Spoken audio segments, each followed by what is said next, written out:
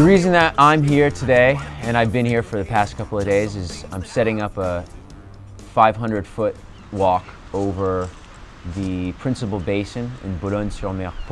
I've been brought in to be the finale for the Festival de Côte d'Opale.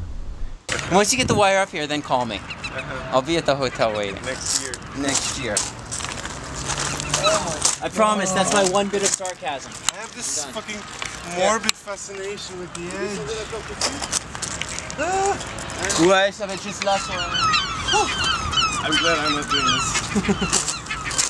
Alright, let's start this. In this walk, it's a bit more complicated because we have to go over a quay, basically, where the tide keeps going up and down, which we have a timetable for, and we have to go in to the quay when the tide goes down so we can walk across. The two complicated things are getting the actual wire from A to B and the cavalettes, which are the ropes that go along the main cable to give it stability. And what Jade is doing now is it's pretty much a method that he's devised because of the traffic in the quay with all the boats going backwards and forwards. We couldn't just simply have an auxiliary cable going along it on which to attach the cavaletti. So we have to put the cable underneath when the tide is low and then attach cavalettis and buoys to that cable with a spring system. It is a bit of a trial, this one, because it hasn't been tried before. Well, not on a particular walk. He has tried it in his cable at home, but we'll see. Okay, let's try pulling so it goes past the shaft.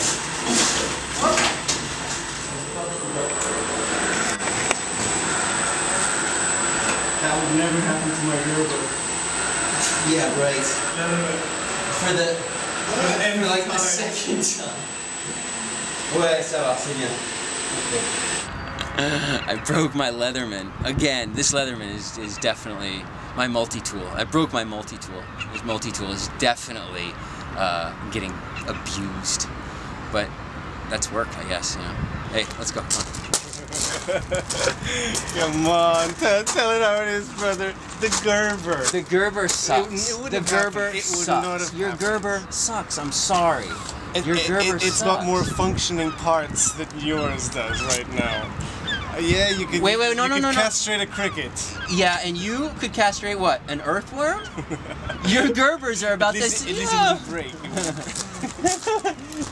The blade on your Gerber is like half the size of it. It's not the size that matters. Anyone will tell you. Mark, tell him. It's not size. I've been walking on the wire since I was about 14.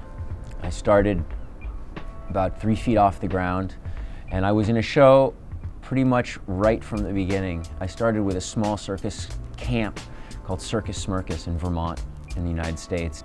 About 3 days before the first performance, the wire walker teacher showed up, and I immediately thought, well, maybe I'll try this. Maybe it'll work. And I stepped up on the wire and I walked right across it.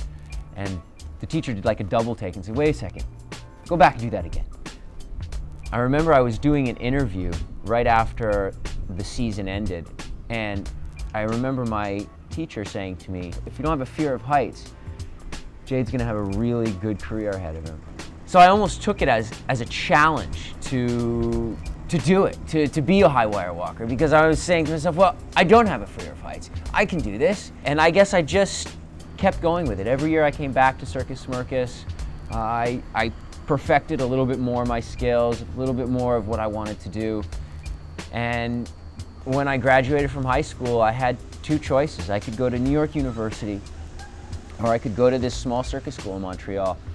I was 18 years old, and I thought, well, I can be an actor or a writer or whatever I want to be at any point in my life, but to be a high wire walker, it's right now or it's never. And so I took the leap, I guess, and here I am. Or not.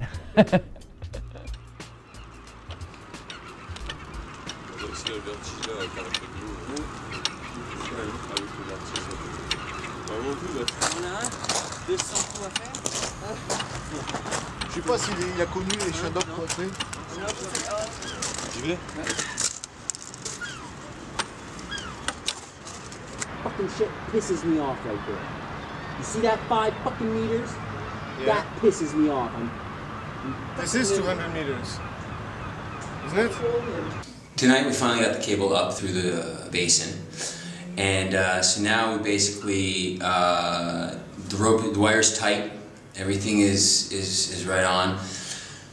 My only problem with the setup right now is that there's about 5 meters less cable than there is walk. So at some point or another, either in the beginning or at the end of the walk, I'm going to have to pass over a join, meaning 2 shackles together, which has a tendency to twist if you step too close to them. So that's my basic thing that I'm going to be thinking about is where I'm going to want to put this join and how I'm going to want to deal with it the night of the walk.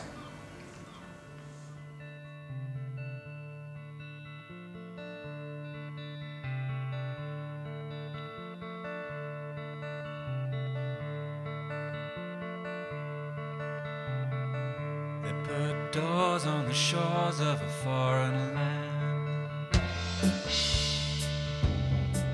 They put doors on the shores of a foreign land. It wasn't their land. They held the keys. It's not your land. These boat people are so nice. They're like helping us out. He's even touching a rope, which he doesn't need to be doing. Little by little, cavalettis are coming into place, and now we're just going to do some fine tuning. I always have a habit of just adding an extra day onto a setup just so that I have this extra day, so I'm not so stressed out, and it serves me well. Traveling is a big part of my job. I work pretty much never in my hometown. And before, when I was single, it didn't really matter. I had a great time, traveled. Now I guess I have 2 sons and a wife, and it seems that I travel a lot less now, I guess. I think maybe I'm a little bit more choosy about what kind of jobs I'm taking, but I really like being home. And I think anybody with a family can really relate to that. It changes something in you, becoming a father, and I really like being home now. I really enjoy family.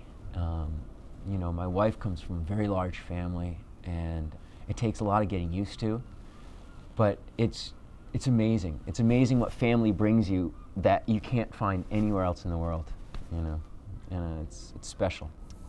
Jade is a I think, as far as I can see, he's a bit of a reluctant jet setter. He does get to travel a lot, but there's no place like home. Everything about home is something that he really finds hard to live without. He's now got a new baby, his wife, his other son Raphael. He's definitely loves his home very much. He's got a wire at home, everything he needs there, and it's a very easy place to love. It's actually becoming a little bit of a big mess. These 2 boats over here weren't able to move. We can't get in touch with the owners, and we still have to set up this thing before the tide comes in. I get the short straw. You know what do we say? You arrive late, so you go in the water. With the crabs. With all crabs.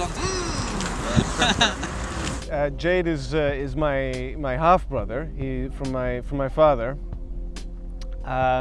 He's my brother from another mother. I've always been the older brother, and our dynamic between Jade and I is completely different. I change completely. I am the pestering little brother, even though at this point I'm 28 years old. I guess I lay back a bit more with Jade, and he loves playing the big brother with me. I'm gonna wrap plastic bags around my shoes. You want my shoes instead? Those? Yeah. What are you gonna wear? You're not going in? No. Okay, give me your shoes. See? Jade. It's gonna be fun. My poor shoes. They're already suffering and they ain't in there yet. Yeah, no, they're old shoes anyway, but I've got other pairs of shoes. This Satya's gonna go down into probably ankle, shin deep crap, every kind of crap you can imagine. That's why I bring him along. I love you, Satya. You're my favorite brother. T'es dans les toilettes? En même temps, mais pas dedans.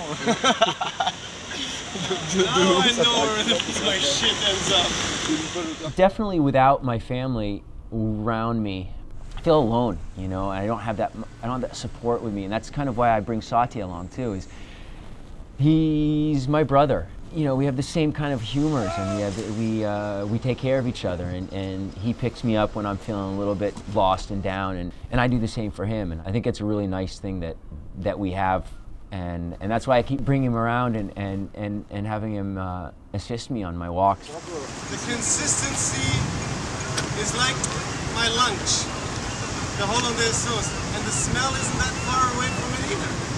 I need at least a little bit of family in my life, and I know my wife can't be there with me all the time, and obviously my kids are not going to be able to be with me there, but at least I'm going to have some kind of piece of my family with me so that I can kind of feel a little bit more grounded, and he definitely makes me grounded. Somehow I feel there's a bit of me down there too. A bit of all of us.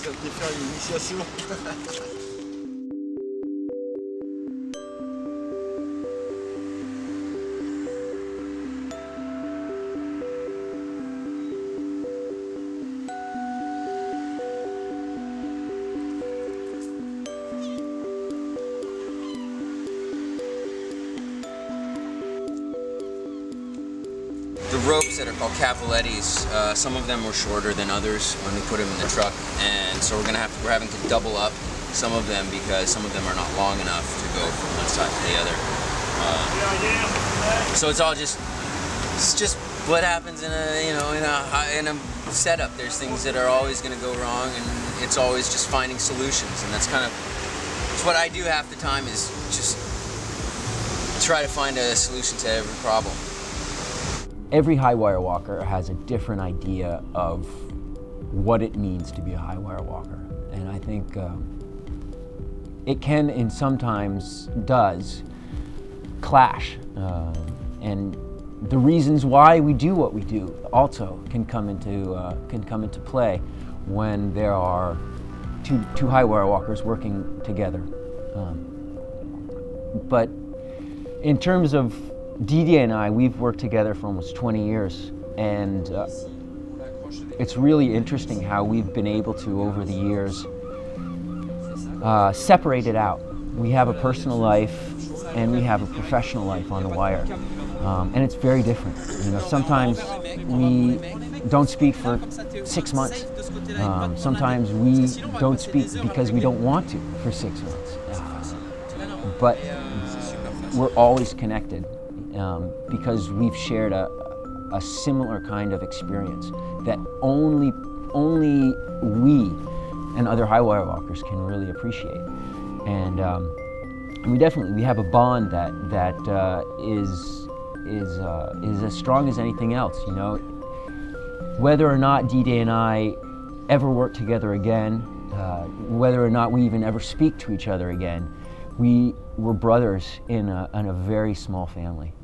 This one of these boats that is hindering the setup kind of sneaked in when we weren't looking, and now we're gonna have to try to negotiate so that he's gonna get out of the way, because what's happening is if he's gonna be underneath and we tighten up all the cavalettis, what's gonna happen is it's gonna start hitting the boat because the wire's gonna come up a little bit. And so we talked to the people that were in front and behind of him, and they said, yeah, we'll tell him, but apparently they didn't, and he sneaked in, so.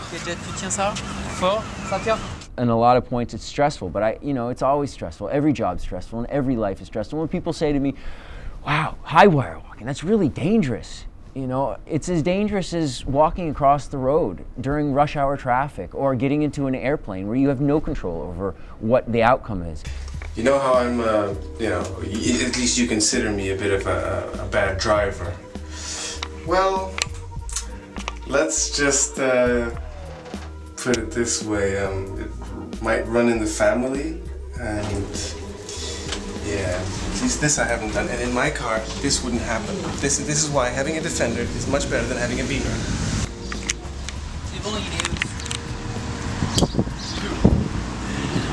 I thought it was the last one, and I went to turn, and I don't even know how I got up onto it.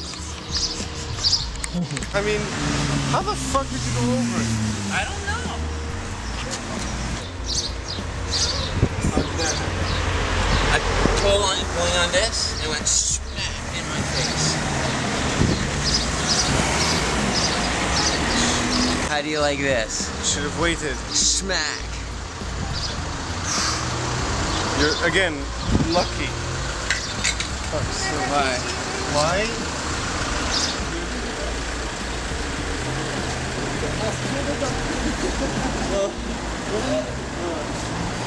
Si je mettais mal, je ne vois plus.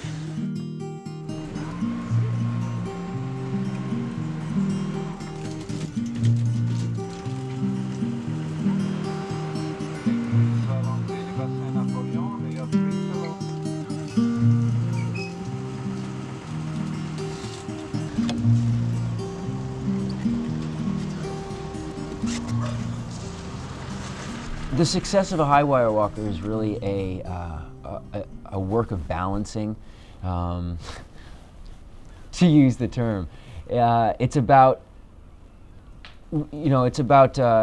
having a job where, okay, yes, honestly, we may not come home.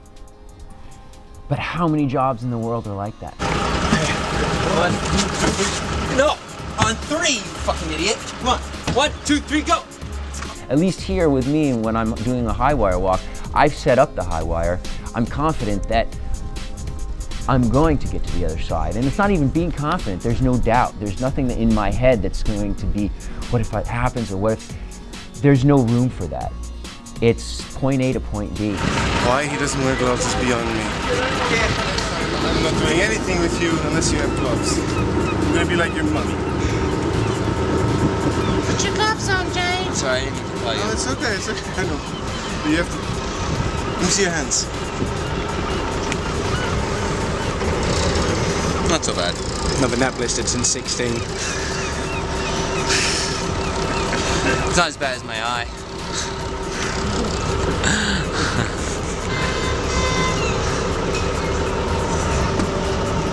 I won that fight.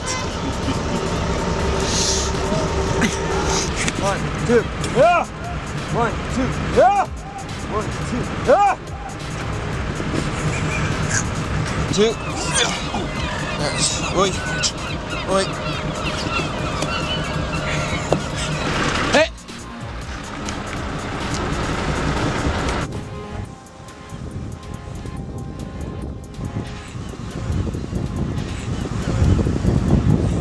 This is what I live for. This is what I do. This is my life, my job, high wire.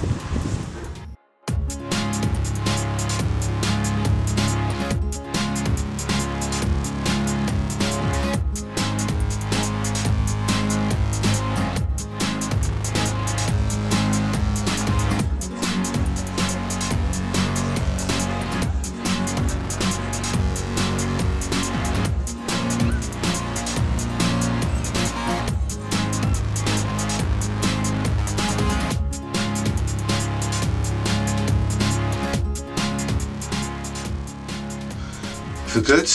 Everything is ready. Everything is set. The carburetors are good. We just had a big meal. Might have to go to the toilet.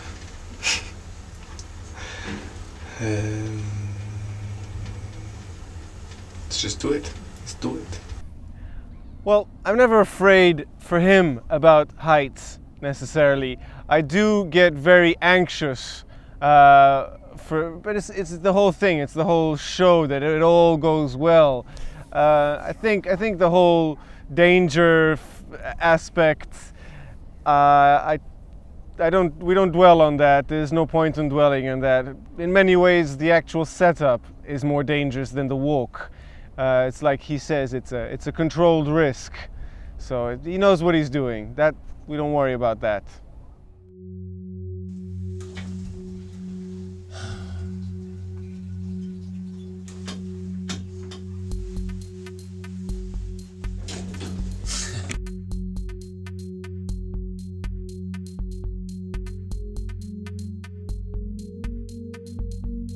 It's a solitary kind of job.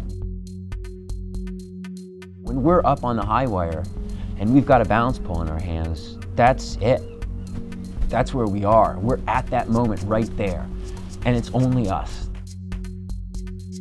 We have our life in our hands, and it's a liberating feeling. It's an empowering feeling.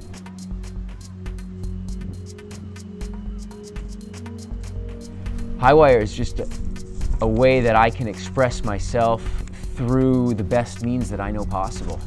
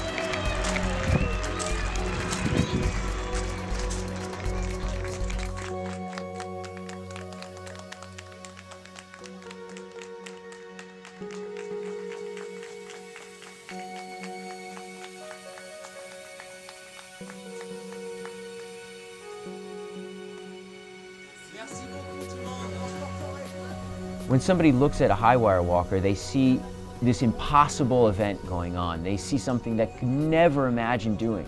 But yet, I go from one side to the other, and I get off the wire at the other end. And I'm hoping at some point down the road that they can take that and use that as an inspiration for themselves, and maybe when they have a job, or when they have a report to do, or when they're feeling in their lives that it's impossible for them to go through with it, maybe they can think back to the high wire walker that they imagined it was impossible for him, and say, wait a second, impossible is possible. And I mean, you know, it's a huge idea that I have, that I'm inspiring people, and I hope if I can inspire a couple of people just to think, you know, yeah, wow, I can keep going, I can do this report, I can, you know, continue my job, because anything's possible.